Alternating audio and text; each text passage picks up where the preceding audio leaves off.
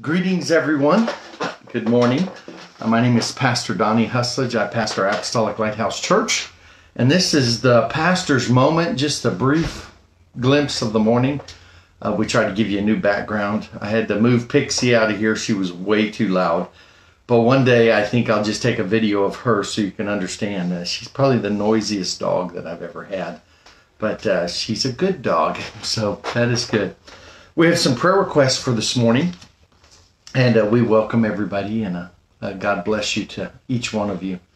Ann Mathis, her brother has been diagnosed with stage 4 cancer, and then her sister has shingles. So what a complexity in her family and her siblings.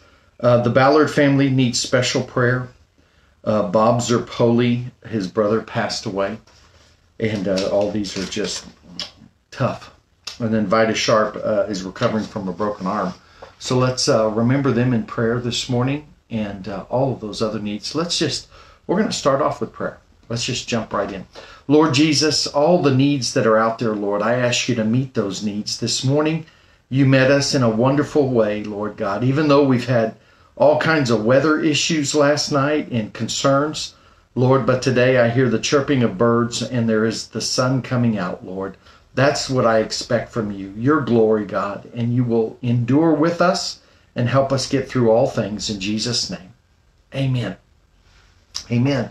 You know, it's an incredible thing when something comes and sickness comes along those lines. I just kind of lean into the Lord and just trust him. He's got both sides. He's got this side, the side of life, and he's got the side of death. He rules both sides. So I have no concerns. To God be the glory. And, you know, my thing that we have so often, even in my own, is, you know, sometimes as we get older, we don't keep ourselves healthy. And that's something that needs to be said. We need to do some walking. I can remember my mother, my sister always telling my mother, go for a walk, go for a walk, go for a walk. And just a little bit of walking would have helped some of that cardiovascular stuff get going. So I'll jump in on that bandwagon and recommend, including to myself, to be more active, especially as you get older. There's got to be an area where, you know, I asked a friend the other day, I said, are you ready to start walking again? Because that was something that he and I did for quite a couple of years, I think. Once a week we went on a walk. So it's time to get active. Amen. That's my morning recommendation. Thank you to all those that were at service last night. What a great crowd of people, and feedback, and folks that I haven't seen in ages came to the service. So I didn't see you. My wife told me afterwards, and I'm very thankful. God bless y'all. I love you dearly. And today I want to jump off into a couple of lists that I think would be helpful. I've been recently in the mode of just driving some steaks home, which I'm glad for. But today I want to touch a subject just real quick that has been on my mind forever, and also has been in my list to speak about. And a lot of these things are part of the lists I have that I want to speak about. And this one is this first question. And am I teachable? Am I teachable? Now, this is just a personal question you ask yourself. And I've got 12 points here. I'm going to run through them really quick because I got a couple others I want to make. But and I will do my best. I will actually post these on Facebook as soon as I'm done. Am I willing to listen more than talk? Number one. Am I willing to listen more than talk? Number two, I admit when I am mistaken. Number three, I observe before acting on a situation. Back to the question, am I teachable? Number four, am I able to agree to disagree? Can I walk away from something without making sure I fixed or got everybody on my agenda? Number five, I desire information more than answers. I desire, and you know, I don't know if I need to comment on these, but I desire information more than answers. I enjoy asking questions. Am I teachable?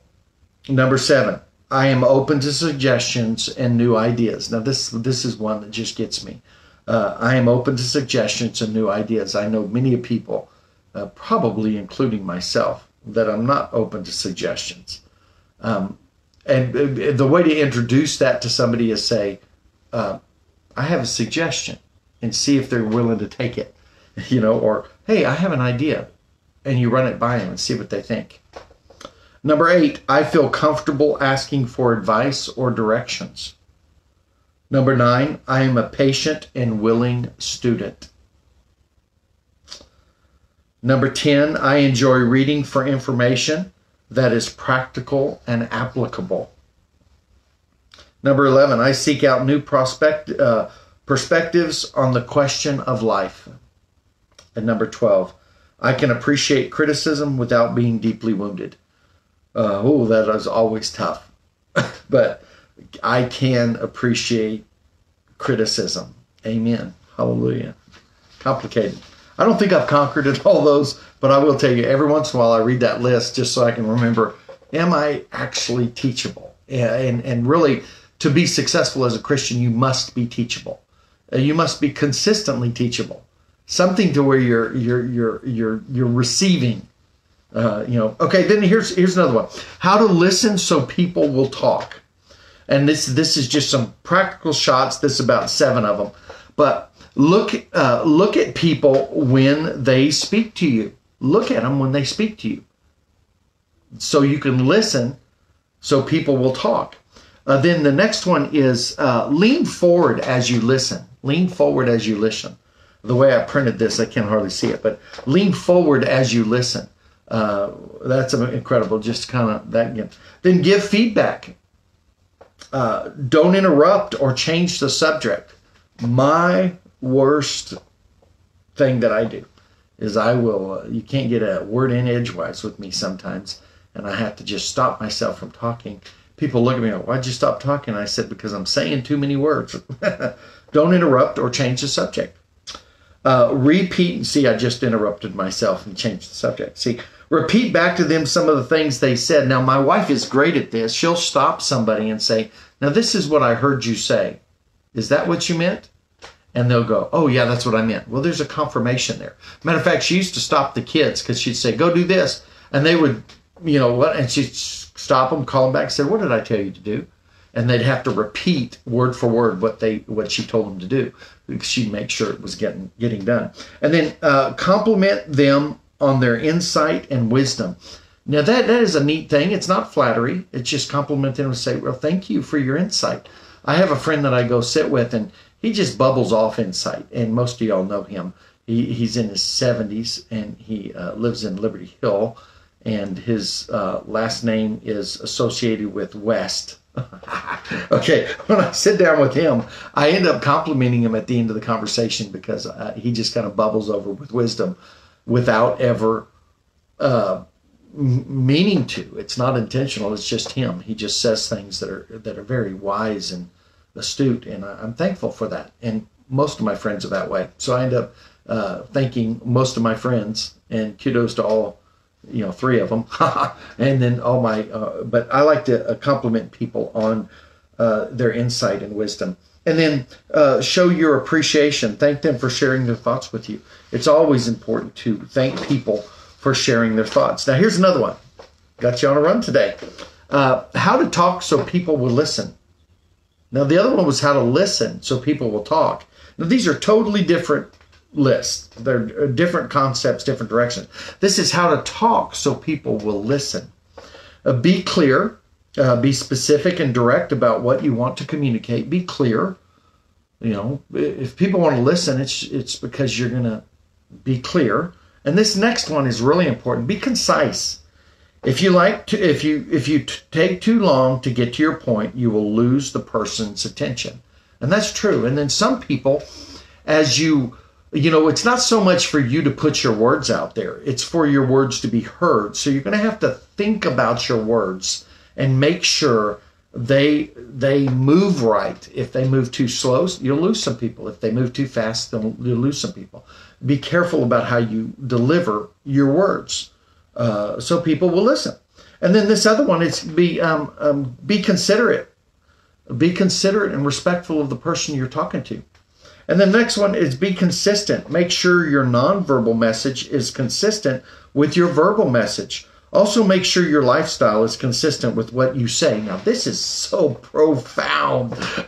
I know people that I used to listen to that I don't listen to anymore. And the reason I don't listen to them anymore is their life is not consistent. They're a lot of talk and a lot of do. Boom. If you're in my life and I've stopped listening to you, that is a question you have to ask. It's because you're not consistent. And I don't really have time for somebody that's just a windbag. Sorry. I hope that's not too blunt, but the deal is that you need to be consistent. There needs to be a connection between your life and what you're doing and what you're saying, just like it said right there. And then be comfortable. If you're nervous or uptight, you'll make others feel the same way. If you're always nervous and stuff, just if you want people to listen, you've got to be clear, be concise, be considerate, be consistent, be comfortable. And this last one, be credible. That kind of goes with the be consistent one, but the credible one, make sure the facts are correct.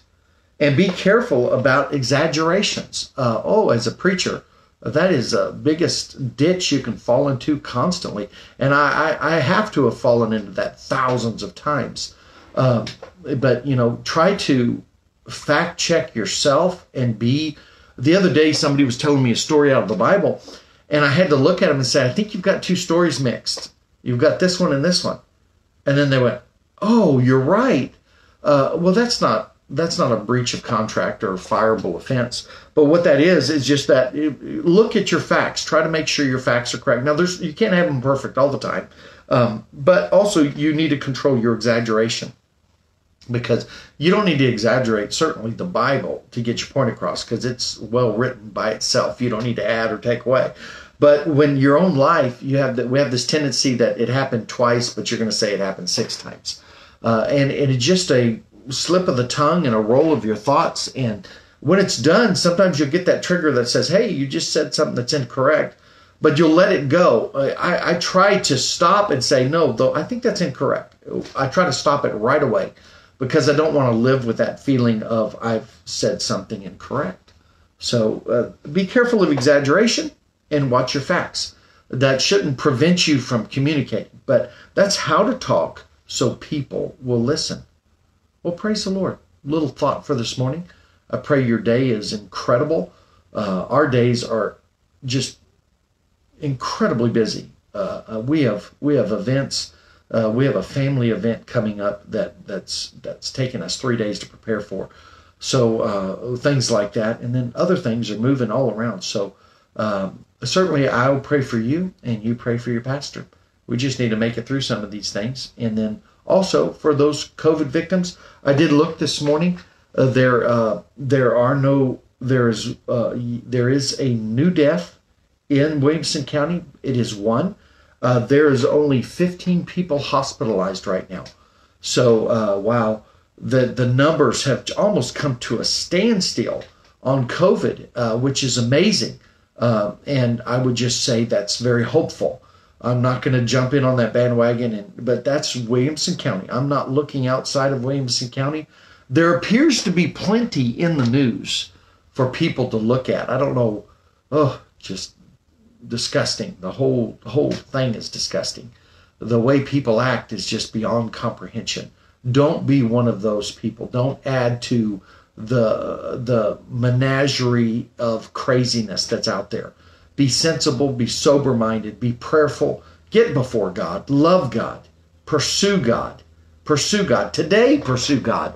Get into the Word today. Let it just wrap around you and change the way you think, and be prayerful today.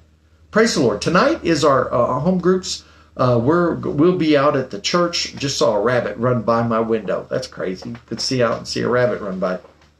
Tonight we'll be up at the church at 6:30. If you want to be at our home group, bring something to eat, and then it can be anything. It can be chips and dip. It's simple. Come on up to the church at 6:30. We'll be gathering together. We'll be using social distancing. That has become a little less and less. Certainly with the numbers stabilizing, that's well justified. But I know there's people out there that have all kinds of opinions. Let's just move forward.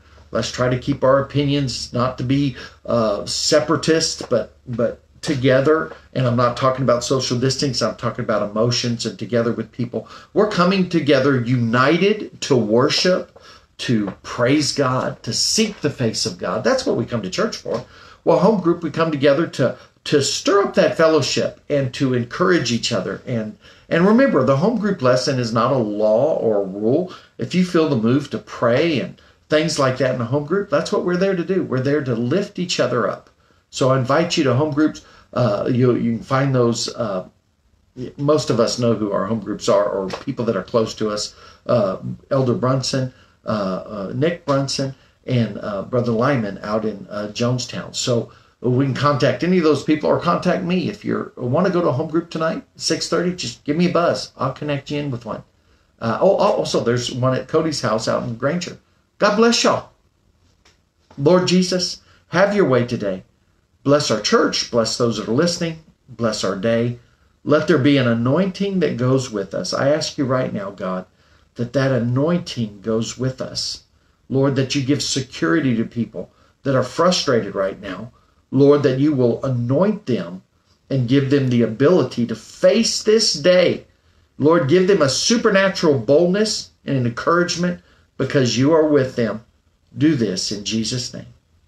God bless y'all. Have a great day.